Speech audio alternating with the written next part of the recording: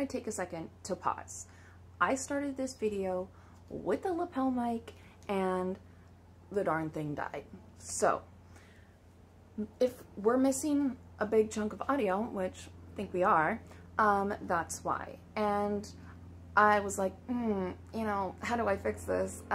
There's no real great way to fix this. So I am not going to load back up my Kiln just so that we can have a perfect YouTube video, because this is real life and some things just don't work out. So I will be doing a voiceover for the parts that we are missing audio to.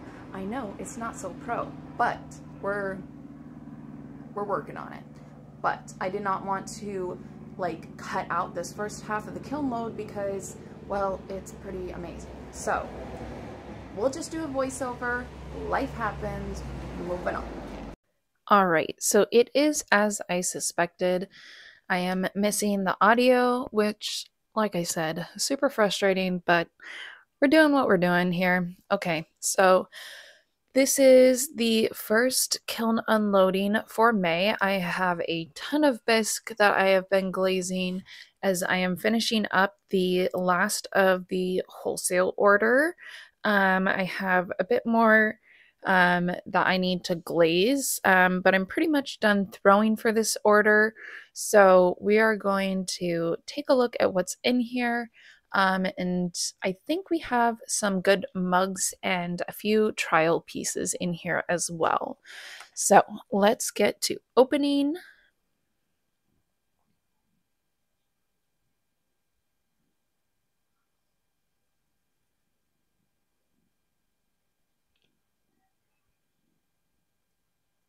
Okay, so first up is a mug with a knit pattern on the outside. So I threw this mug and then I used a roller that has a knit pattern on it to make an impression on the outside of the mug. And it's just subtly knit and I kind of love it. It'll be going to flock with me in August, as well as these cacti mugs, which I love so much. So these have the lagoon glaze over the knit print, and then they're on just a nice rounded shaped mug with speckles, and then the lagoon on the inside as well. So definitely loving these. And then this one is a combo that I found back in my feed a while back. It has the desert rose on the inside and the classic white on the outside. And this is fired to a cone 6, and you just get such pretty reactions out of this glaze at this temperature, and the shape is just simplistic, and it makes the inside kind of an unexpected pop when you just see this simplistic outside with this simplistic white glaze, and then bam, just beautiful glaze on the inside. So I've got 3 of those, and then I have a couple of mugs in here that they ran towards the handle, so I think I just glazed them a bit too thick there, but I can take my diamond sanding tool and grind those down. I don't have one that sits on the wheel head yet because they're really expensive, but I do have a smaller diamond sanding tool, so that does pretty good work for these smaller patches, as long as it's not over the whole base. Okay, and here is the diamond tool that I was telling you about. So yeah, it's just this little, I don't really know why they make it this shape, but yeah, little cylindrical kind of squared shape.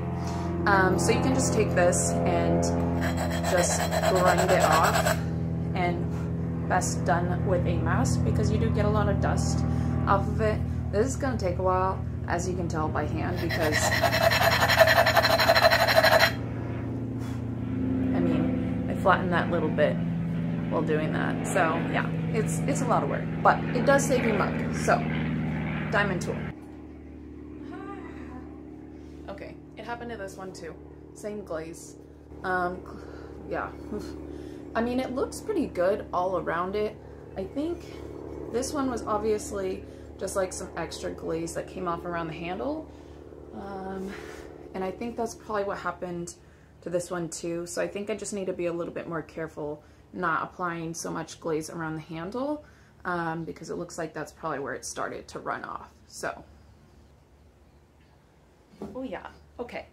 New glaze that I have been trying out and I really like it. I don't have a name for it yet. If you have any suggestions, drop them in the comments. Yeah, it's really pretty. It's like this like dusty sandy color, and I don't know if you'll be able to see it, but it kind of like gets a little bit more movement where it gets thicker and where the glaze gets thicker at the bottom. And it's, yeah, I like it. I like it a lot. Okay, so I have another one of the dusty colored glaze, and then I did some blush pink and speckled birch on the inside, and this is just another one of those old combos that never gets old. So yeah, did a couple of those, another dusty one. Let's keep digging. Okay, so I'm getting a first look at the new, okay, so many new things on this one piece. First is new clay. This is a brown clay. It has been a pain in the rear to throw with. And I'm not sure if it's just a batch because it seems very wet. So I'm going to have to play around with like probably putting it on some plaster before I throw it. So new clay and then a new technique. I did some carving, and then once it was fired in bisque, then I went behind and did wax resist in all the carved spots. And then I did, this is actually the golden hour glaze. As you can tell, this comes out a whole lot darker. So it's not as yellow as I was hoping for. That brown clay really made a difference on that. But I also kind of just still like it. Like, it's subtle and yeah. So maybe a few things to tweak, but overall, I'm not mad about it. Bye, Nolan. No, because it's a pain to get out of here. Love you. Have fun golfing. What? Get your little nose out of here. What are you doing in here? Okay, I have my first coffee pour over vessel that I have made. I fired it on stilts because I wanted it to be fully glazed. I did think about maybe just wiping the rim and firing it upside down, so that's something that I could still play around with, but let's see how this comes off. Oh, that came off pretty good. So it has like these little like pinholes where the stilts are. I'll just use that same diamond tool to grind that down. And then it looks like I got a little baby crack, but it doesn't go all the way through and shouldn't affect it too bad. But yeah, I put 3 small holes in here. My brother-in-law is going to be testing this out, so I'll let him make some coffee and then get back to me as to whether the flow rate is good or not, because I've never personally used a coffee pour over, so I don't know how this is gonna go, but so far I like it. Okay, we've got some more brown clay creations in here. These are 2 platters. This is again that golden hour glaze. As you can see, it definitely came out more brown. So you get a little bit of that dusty yellow in some places, like the crack between the lip and the base, but definitely more brown. I'm not sure that I really love that because I want it to be like a little bit more contrasting to the clay itself. But again, not mad about it. And then this is the Lagoon glaze, which this one seems to hold up pretty good against the brown clay. So again, something to play around with. All right, more platters. again in the lagoon, and I'm liking that. So golden hour, and then we have a square one in lagoon, and these were my like first attempt at building like hand building platters, because I don't normally do that. I do pretty much everything on the wheel, except for an occasional mug. So yeah, I like it though. What's that? Is that a lady asking me if this was a garage sale? No, it's just my garage. Oh, okay, but anyhow, here you can kind of see the platter set that I was aiming for, so I like it. We've got a couple of little flared mini bowls in the golden hour. Loving the shape and color combo, and I'll grab one of the, so to show you like how big of a difference the clay makes on the glazes, this is golden hour and this is golden hour, so big difference.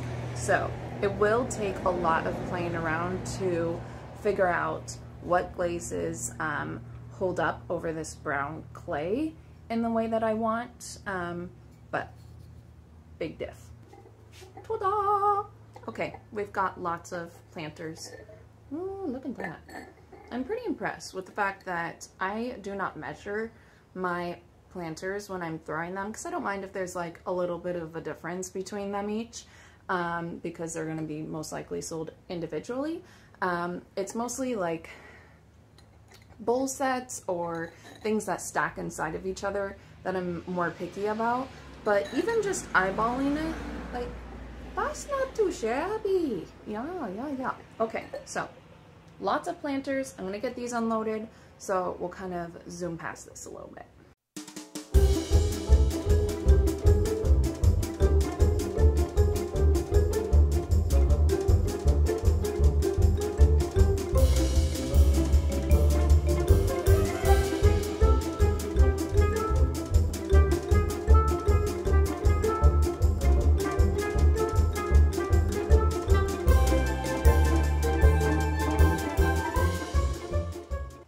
Okay, so just a couple things that weren't planters in those bottom layers were the flared bowls in Lagoon, and then one last tray to finish out a set. So that is it for this kiln mode. I'm gonna count these up real quick and then let you guys know how many I have. So hold on 1 second. Okay, that was 68 pots in total in this kiln, which again is a good amount. This kiln holds so much. It's a 10 cubic foot kiln. So big boy kiln, lots of pots, and I hope you guys enjoyed the video. Let me know in the comments what kind of videos you want to be watching here on the channel, and of course, pretty please make sure to subscribe and hit the like button. Thanks guys, bye!